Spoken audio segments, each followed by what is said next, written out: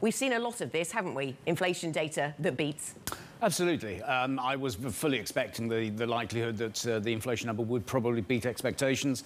Clearly, there are a number of cross-currents in terms of the inflation spectrum, not least of which, of course, is energy prices, which is very front and centre to both the economic and the political debates.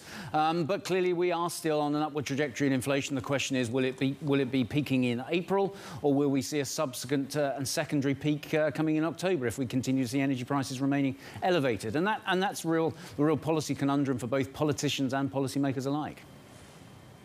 Jeremy, for the later part of this year, the latter part of this year, let's assume we hopefully get a better situation in the Russia-Ukraine crisis, and the main source of stress is inflation and higher yields for markets.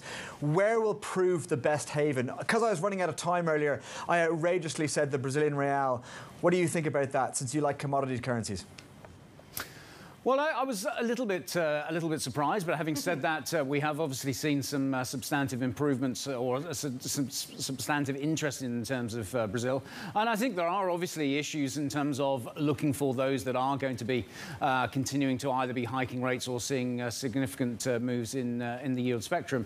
I think as we move through the year, if we are going to see some degree of stability, and we do see a reduction in those Ukraine-Russian-related fears, then I think markets will then be looking for that sort of growth orientation to start to come back into 2023 and onwards. And I guess the question will be, those currencies which have the most sort of tightening priced in could well prove to be a little bit compromised. And it may well be the case that we start to see a much more constructive backdrop for currencies like the euro going into 2023 compared to 22.